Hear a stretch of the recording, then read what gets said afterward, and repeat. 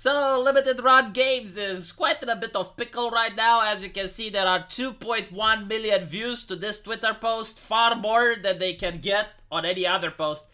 And apparently, it's because they respect all personal opinions. However, we remain committed to supporting an inclusive culture. So when I read about this, I was like, okay, who got fired? Like, if you're inclusive, you need to punish someone. You want to ruin someone. You can't be an inclusive person unless you want to destroy someone's livelihood. Because what inclusivity actually means, it's a very exclusionary culture that likes to lie about itself. This is what American inclusion actually means. You know, like, if this newspeak was applied to the whole English language, then you would be horrified if the president would declare peace against the country, because you know you'd be going to war. So anyway, right, they support the very inclusive culture, and they investigated the situation, and I was like, oh, so the offense necromancers have been hard at work, have they? We had the offense archaeologist, Indiana Jones, descended into the tomb of Twitter and found something from 9 years ago. An employee was terminated. You know, this is what's going on in my head. Like, I already know what's coming just by looking at the previews.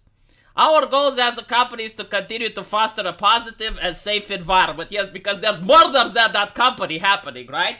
I mean, there's a serial killer loose at the company. The police can't do anything, but luckily, the people on Limited Run Games, they have the knowledge and the ability to keep people safe. Right, so keeping people safe means making sure no one gets offended, right? Like, that's what it means, making sure there's nothing problematic. So, anyway, I looked into it. What exactly has happened? Well, apparently, one of their community managers, years ago, had some problematic tweets. But more importantly, they are excited about the new Harry Potter game. You know, like someone working at Limited Run Games is excited about the upcoming Harry Potter game.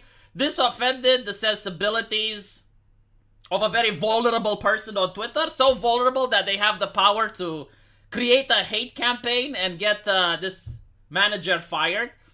And as you can see, people are fed up with this shit.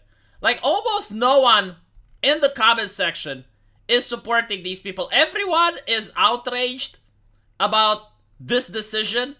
And what's interesting is that years ago, you wouldn't have seen this. Like, years ago, everyone would have been quiet. Everyone's like, oh, yes, well, we're inclusive. But it's been so long that, again, inclusivity has been exposed to being a very exclusionary culture. It's basically like, if you don't think the exact way you're supposed to think, they will fire your ass.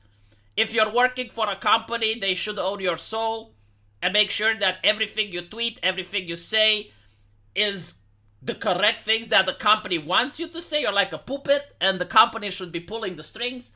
And many people don't want this type of lifestyle. Many people want, look, when I'm at the company, I'm at the company. When I'm home, I should be able to say whatever I want. I should be able to be free. Just because I have a job doesn't mean that if I want to keep it, I need to parrot exactly what the company wants me to parrot. But more importantly, nothing was wrong. You know, I looked at what the community manager said. It's like, okay, so he was following Ian Miles Chang on Twitter.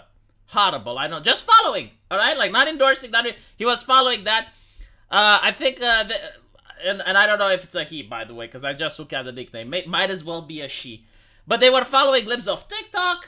They liked J.K. Rowling, so this is why they had to be fired. Now, again, private company can do whatever it wants, but I myself am a private individual and can show the middle finger to this company, can be in disagreement with the decisions of this company. For me, it's like the company said a very racist joke. Okay, if you're a left-leaning person and you want to understand how we feel, it's like the company went on in public and dropped the N-bomb. This is literally what they did. And the company knows. They're ashamed as well. Like, look, they gave the comments disabilities.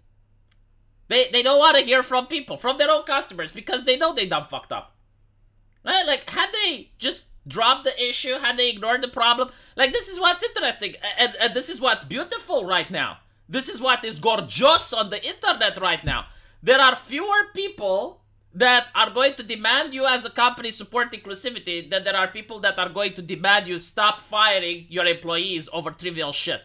Right? Because the original hate campaign was ran by maybe a dozen people on Discord, but the backlash that they are getting is insane. I mean, there's over 2.1 million views, as you can see, and only 286 retweets. Like, they're getting ratio to high heaven. I am willing to bet that this definitely affects their sales. There are so many people pissed off with this decision. It's unreal.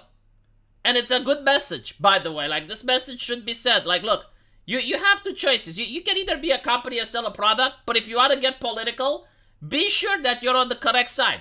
You're on the correct side of history, and most importantly, the correct side of finances. The economy is going to shit.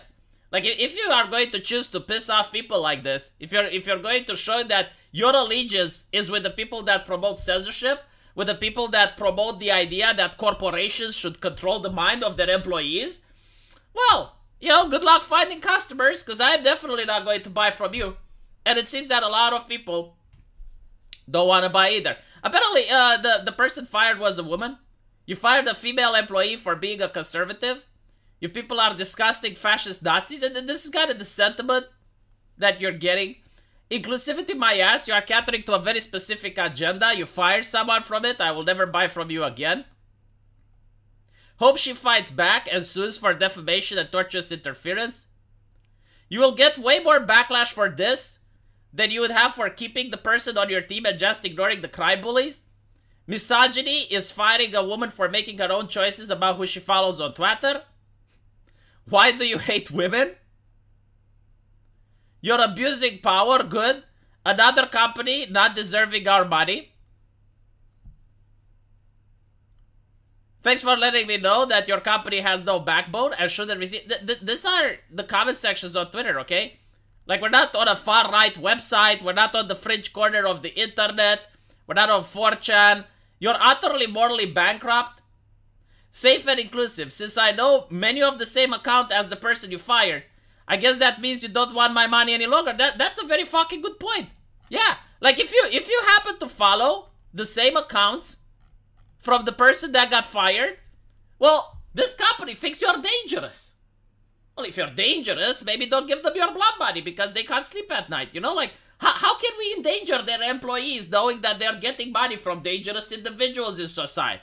Let's keep limited run games a safe company, right? So, like, if you happen to be a dangerous individual by following the accounts they don't like, don't give them money because they don't want your money. They're scared of you, right? Like, they want to stay safe. It's really important, right? So, I particularly like this start of the year because I'm seeing that the backlash is now actually worse if companies are catering to politics that no one wants. And, yeah, hopefully it will keep going.